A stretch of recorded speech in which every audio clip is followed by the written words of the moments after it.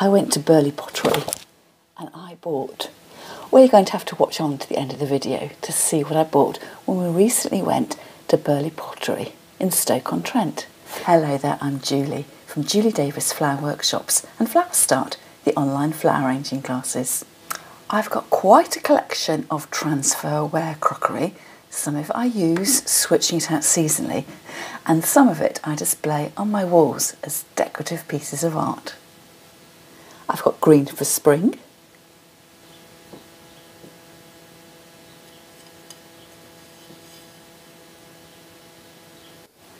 blue for summer,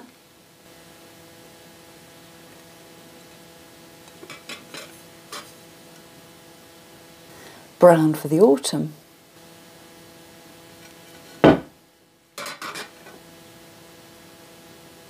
and red for Christmas.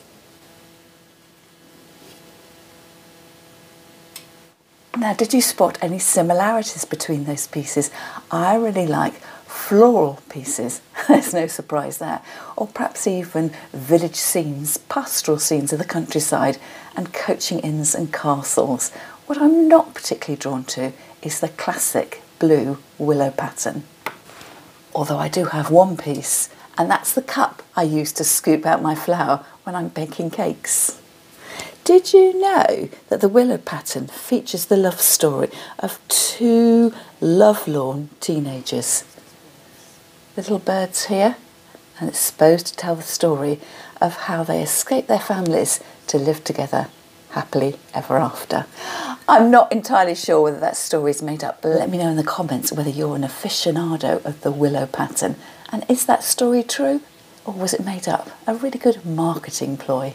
This is one of my favourite pieces of transferware, the classic blue and white, but this one actually came from a Finnish pottery, and I use it every single day when I have my morning cup of tea. It's got a bit cold now. My thrifted teacup and saucer. I love how deep the saucer is. I think this has come from a Finnish, or generally a Scandinavian pottery. Did you see the last video I posted, the one where we went to visit the world of Wedgwood? And I had to admit that I don't like jasperware. Although if you watched that video, you would have seen that some beautiful modern pieces of jasperware where the colours have been reversed. Not so much of the white cutouts on the blue background, but some little blue details onto the white. And that was particularly noticeable in some of the Christmas decorations. And if you haven't seen that video already, I'll leave a link to it in the notes under this video. Now, on to Burleigh. Now, Burleigh is particularly noted for its Asiatic pheasant pattern. I'd never heard of the Asiatic pheasant pattern until I went on a charity shop expedition with a couple of friends to Birchington here in Kent. You might remember that video. I bought a black and white transferware crockery set. Well, it was about 4 plates and 4 breakfast bowls, and my friends said that was the classic pattern and I'd never heard of it. And again, I'll leave a link to that video in the description under this one. And this is the Asiatic pheasant pattern. It's got a couple of pheasants on it, here and here. Now, I live in England, so my cultural references is the English countryside and gardens. I'm not really drawn to oriental patterns. This Asiatic pheasant pattern seems to be a good mix between a nod to the traditional willow pattern and then something a little more English in style.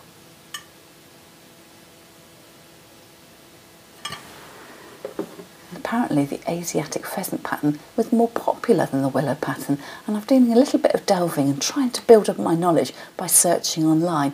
So again, if you know more about this than I do, I would really love to learn from you. So let me know what you know in the comments. So I found the black and white transferware pottery a couple of months ago, and I went out thrifting with a friend just last weekend, and I came across this in a vintage store. So it's the beautiful Asiatic pheasant pattern, and rather interestingly, this one is made by Enoch Wedgwood at Tunstall Limited. Apparently Enoch Wedgwood was a cousin of the much more famous Josiah Wedgwood. Both their potteries were totally separate businesses. We had an amazing time at the Burleigh Pottery, which is actually known also as the Middleport Pottery at Burleigh, in one of the small villages which has now grown into the wider Stoke-on-Trent. And I was so pleased to be able to pick up their catalogue. Really lovely to flick through, and it's got some interesting detail about how they transfer the patterns onto their pottery using rollers and tissue paper. Let's have a flick through it together, and I'll show you some footage of the factory shop. We also stopped for a light lunch in the cafe. It was absolutely delicious, although I had to hold myself back and make sure I ate my lunch before I turned over the plates to check out the back stamps. You could have booked a tour of the pottery, but because we'd already been to visit the Wedgwood factory in the morning, we didn't. But there was plenty to look at, and it was all free of charge. Burleigh Pottery, established 1851. This is the most beautiful catalogue, and I can imagine keeping it for years and years and flicking through it, and then perhaps using the pages for crafting. They're lovely and thick. It says here that Burleigh, established in 1851, has been handcrafting its wares in England, and much of what they do remains unchanged since that date. Each piece of Burleigh is made by hand and mixed with centuries of experience and passion to ensure that the way we make is still the best way. It says here, the patterns that you see on our wares are created from engraved copper rollers, which are themselves are works of art, used daily to print our designs onto special tissue paper using a coloured paste that is made up fresh every day. Copper engraving has been at the heart of every Burleigh design for the last 170 years. Burleigh is now the only business in the world to continue to use engraved copper rollers to decorate ceramics. It's a traditional method that is hidden from view, and even some of Burleigh's most ardent fans will have never seen an exposed copper roller. This is because every roller is coated in a thin layer of chrome to protect the delicate, soft copper surface.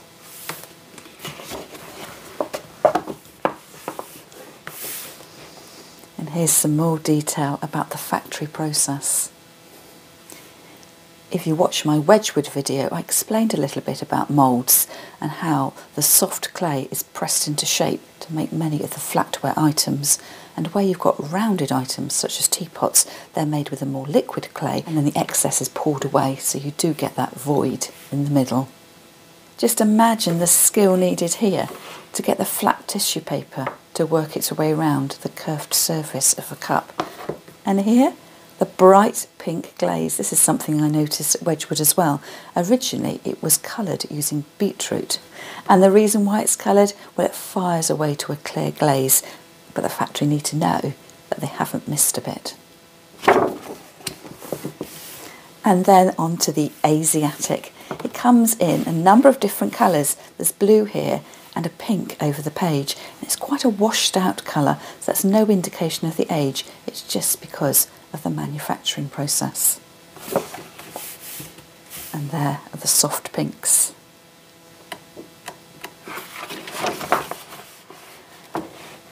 I was rather taken with the blue calico, and they also did a red, but that was beyond my budget. But I'm definitely going to be looking out for that in the charity shops. And a little bit of history about the Burleigh Pottery. It was founded by Frederick Burgess and William Lee, so the name is a corruption of their two names together. It's more formally known as the Middleport Pottery. And if you ever do go to the Burleigh property, you'll need to hold your nerve a little bit. We travelled here from the world of Wedgwood, a 10-mile journey. We put the postcode into the sat-nav and then got slightly worried because the streets we were going down got progressively narrower and narrower. So this pottery is a Victorian brick-built building which is in the heart of a Victorian housing area. So hold your nerve and carry on, and be warned, there's not much parking on site, so as soon as you see a parking space, go for it. Don't go around the tiny car park looking for a better space. They're all equally difficult to get into and out of.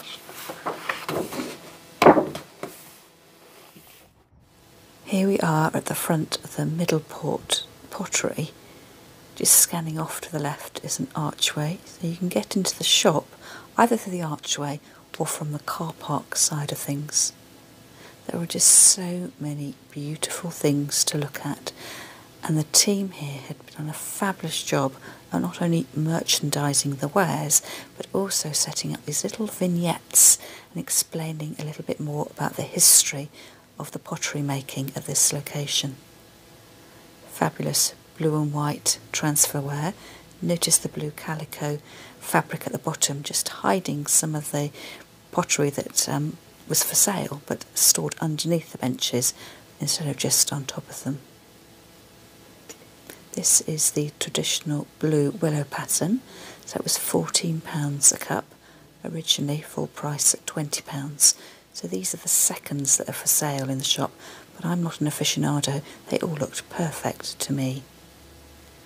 They're making use of every surface to display the cups and saucers.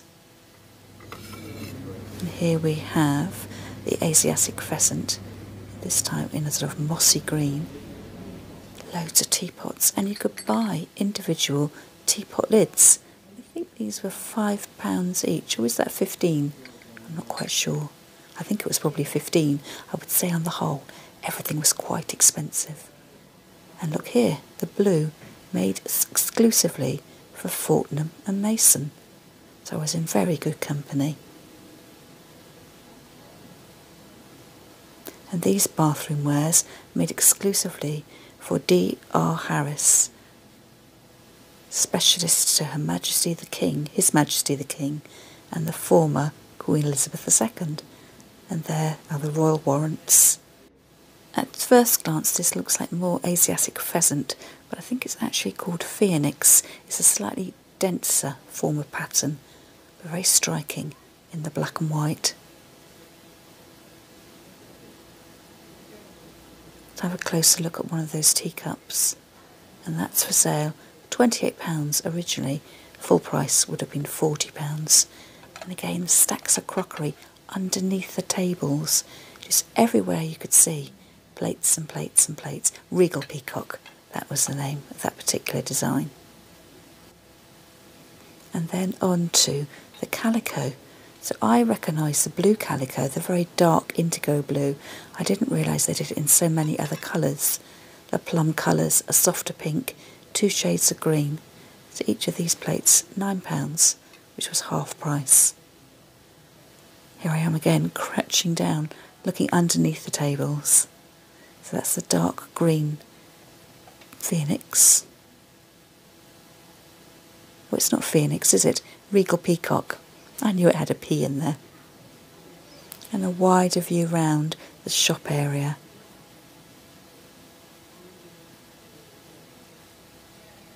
And these little jugs made for Ralph Lauren. £28 each. How many would you fancy putting in your shopping basket? The price would soon mount up. More blue calico. I quite like the shape of the jugs that they did, but I think they were about £50 each, which was really too expensive for me. So they've been produced since 1968 and still in production today. And here's one of those little vignette areas, really showcasing their wares. Lovely light streaming into the shop floor. They're the Asiatic Pheasant design in a soft powder blue. And then just look up to the left, there's some moulds there showing how the teapots are made. And then round the other side, see the little brush coming out of the spout? That's a sponge, and it's just used to clean away the excess clay. Now I was on the lookout for a red and white transferware, a new cup and saucer for myself. I was kind of tempted by these, but the price put me off. £24 for the cup and more for the saucer. We're spinning round, that's where we had our lunch in the cafe. It was right on the edge of the canal. And then these are the parts of the pottery that you can look at without paying the fee for the heritage trail. So lots of little cobbled alleyways to walk down and little sneak peeks to the left and right of the actual factory in action. And upstairs, above the main shopping area, was it more of a historical, a museum-like feel to things. That beautiful wrought iron staircase with the wooden handrail, That's directly on top of the little open area, the alleyway through that I showed you at the beginning of the tour. There's some historic pieces in cabinets, the view out over the courtyard area down below, and then we go through to the mould room. And that looks like an ear, but it's actually the mould for a teacup handle. It's so interesting to look at. I was very tempted to lift the top-ups, but I didn't want to touch anything. I do hope you've enjoyed coming along with me as I discovered the wonders of Asiatic pheasant at the Burleigh Pottery. And what did I buy? It was this tiny tankard-style jug. Cost me a whopping £25. I would never have paid that much for it in a charity shop. Something of that size, £2 at the most, I reckon. So I'll certainly be adding the Asiatic pattern to my shopping list and seeing what I can find in the future. Don't forget to comment, and if you can fill in any blank details on the Willow pattern or your love of transfer wear, I'd love to hear from you. And if you haven't done already, don't forget to subscribe to my channel and hit the notification bell, and then you'll always know when I upload a new video. If you have, ought to head over to my free Facebook group, Flower Start World, and that's a place to share photographs of your thrifted finds, your flower arrangements, and a place where you can ask any flower arranging question. That's all for me for now, and I'll see you next time.